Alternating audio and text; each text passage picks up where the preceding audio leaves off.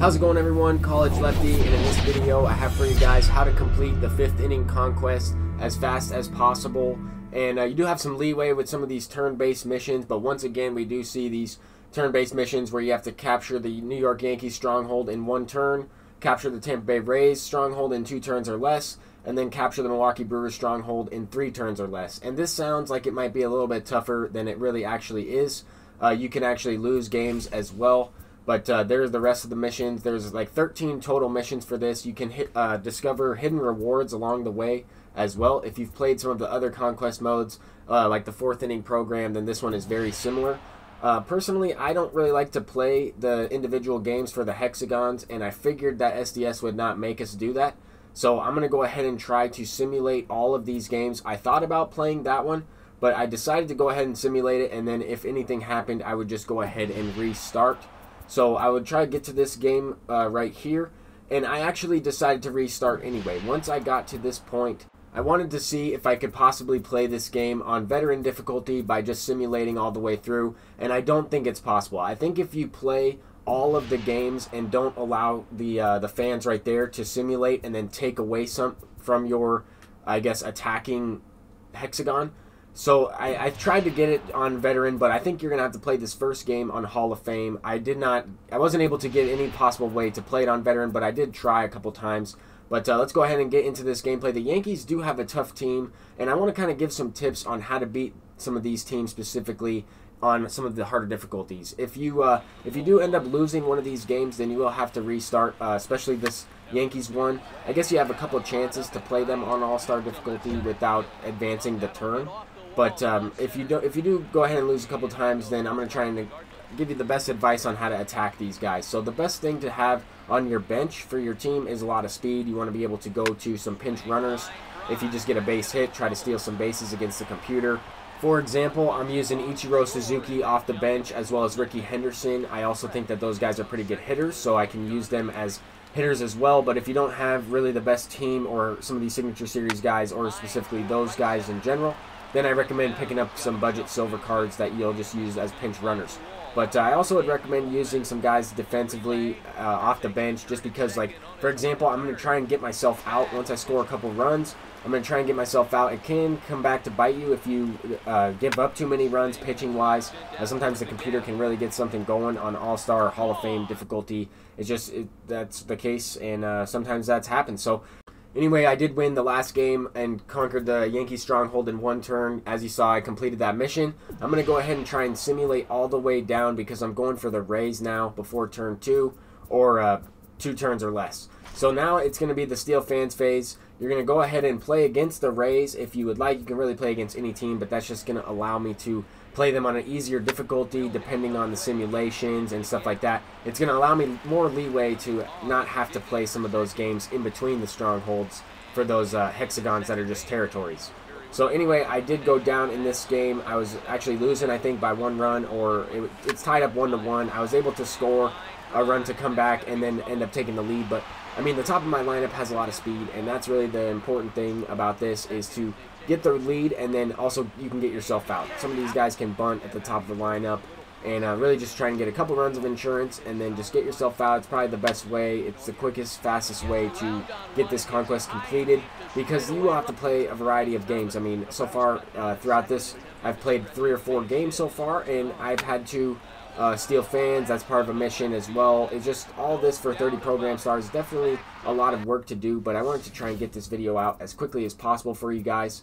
I have not completed the entire map yet, but the rest is pretty self-explanatory. Once you get past these turn-based missions, you will be able to go ahead and complete this conquest mode just as any other conquest. So I can talk a little bit about that as well towards the end. There I kind of lost some fans on some simulations. I thought that might have ruined this run. I thought I might have to restart, but because I stole fans against the Rays, I was able to still play this game on All-Star difficulty. I thought I might have to play that one on Hall of Fame. Obviously, that wouldn't be ideal, but if that was the case, then that was the case because I decided to simulate those games. And if you played all of those games that I simulated, then you would probably be able to play the Rays on veteran or maybe even rookie difficulty. And potentially, if you played all the games down here from that space where I went over to the Rays, if from that space right there, if you went all the way down to the Brewers Stronghold and played all of those games, you might be able to also play them on an easier difficulty. I went ahead and skipped this Steel Fans phase, advancing the turn to turn 3. So I'm going to be going up against the Brewers on Hall of Fame. It was a 3-6 matchup, but when you go into it, it takes away 1 million fans from your distribution there, as you can see on this screenshot. So I will have to play this game on Hall of Fame, and I will only have like one other chance because you have to have at least 1 extra million fans to play them. So I think I'll only have 1 extra chance. This is a must-win game, and I am on turn 3 as well. So if it advances my turn, then I won't be able to complete this mission. It's probably not the most efficient way to do this, but this was the fastest way for me to do it without restarting and doing it a different way. Also because I simulated and I skipped some of those phases. So that's the way it is, and I'm sure you guys could do it a little bit better. But I wanted to get this video out as quickly as possible, and just the way that I did it, and there's a variety of ways to complete these turn-based missions. I mean, even Conquest Extreme was very similar to the turn-based missions, and there's a variety of ways to complete that mode as well. But the main goal is to capture the Yankees right away, and then make your way down to the Rays, and then go to the Brewers. You can do it out of order, to where if you mess up and you're not able to complete one of these missions, you can always complete the entire map, complete all 12 other missions, leave the last one where you may, let's say you weren't able to beat the Rays. So you have to go back, and I would still conquer the Rays Stronghold, complete all the other missions, and then once you restart, just go straight for the Rays right away before 2 turns or less. That's also another way you can do it. There's a variety of ways. If you wanted to go at it, go straight for the Milwaukee Brewers first because you think that they might have the best team out of all 3 and you're struggling against them, then go for it. I mean, this team is pretty good. They do have some guys that have some pretty good power, but the reason why I tried to complete this Conquest first and as quickly as possible is because I'm trying to get those 30 program stars. I did lock in the voucher. That will give me right around 100. Once I complete some of the missions in moments, I will be able to get to right around 175 or so, maybe even more. And then some games of Battle Royale, the rest of the program that way. I'm trying to complete the Lou Gehrig program as quickly as possible. The reason why I'm calling it that is because I'm hands down picking Lou Gehrig, and I'm going to go ahead and buy Bob Gibson off the market once he drops down in price. But I definitely think that there are a lot of stubs to be made in this program. The 5th inning program is just coming out today, so definitely try and complete this Conquest as quickly as possible. If you don't have the voucher, you don't necessarily have to do it in this mode. You can, or do it in this way. You can kind of take a more relaxed approach at it. You don't have to play all of these Conquest games in one day or play some of these strongholds like I'm doing. You can always restart, like I mentioned earlier. But there is a great example. I brought in Ricky Henderson off the bench. I was able to steal second base there. I'm just trying to get an extra insurance run because the computer was able to score some runs off me throughout these games. I mean, even with the good bullpen and the team that I was using, they were still able to get something going. I mean, it's really a lot of the quirks that the live series guys have. If you throw a fastball to a guy with dead red and you miss location, then most likely he's going to hit it. No matter what difficulty you're playing on, if you're going up against the computer, it just seems to be the case. But I wanted to give you guys a quick gameplay from this one because this was the toughest game I had, Hall of Fame difficulty. I didn't give up any hits to the computer, facing Travis Janikowski with Billy Wagner. The bullpen in this was very big. I was fortunate enough to win most of these games. I did indeed lose one because I was trying to get myself out. I ended up going into like extra innings, and then I just ended up quitting out of it.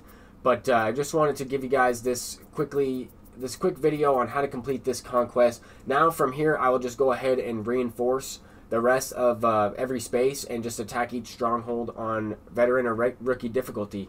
There's no reason to play any more of these games on All-Star or Hall of Fame. I mean, because I've already completed the turn-based missions, I got the hard part out of the way. I don't even necessarily have to complete the rest of this Conquest right now. I can also hop into the rest of the program. But I think the only other mission that I have to focus on is stealing fans, which, because I skipped that phase, I'll have to go ahead and play one more steal fans phase. But it won't really matter all that much because that's pretty easy. I could probably do it on, you can, do a couple of them on rookie or whatever the case is. Veteran, a couple games on veteran, or one game on Hall of Fame, whatever it is. I mean, 4 million fans is nothing. Just extra missions, extra XP. I'm going to go ahead and open up some of these packs to end this video, but that's how you quickly complete the Conquest. I will have another video on how to complete the program a little bit later. I think just the best way to approach some of those missions and moments. I think there's some tough moments in there and some easier ones as well. So the best way to approach those, I'll have that video out coming soon. If you go ahead and lock in the voucher, I'm sitting at about 90 program stars. Thank you guys so much for watching. I'm College Lefty, and I'll see you guys in the next one. Peace out.